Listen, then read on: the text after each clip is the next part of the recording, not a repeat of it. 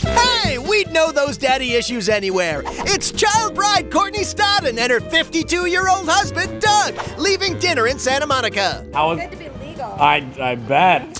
Yes, Courtney's 18 now. She's reached that special time in a girl's life when she leaves the nest and possibly bangs a bunch of other birds in a porno. And the offers are already rolling in. She was actually on TMZ Live yesterday talking about all the porn offers she's been getting. The best is when Harvey says, "Are you gonna do porn?" She goes, You know, you guys, I'm not gonna say yes right now, and I'm not gonna say no.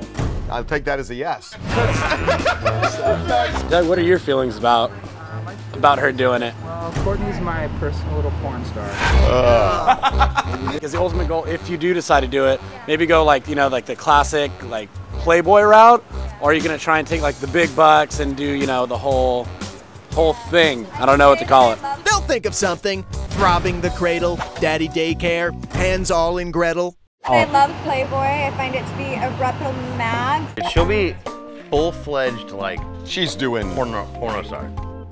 Porn! Whoa, someone's excited. And it's this guy. You know what's cool though? Because she's of legal age, so it's like, when you watch it, you don't be like grossed out like, oh, this underage girl's gonna get me in trouble, you know?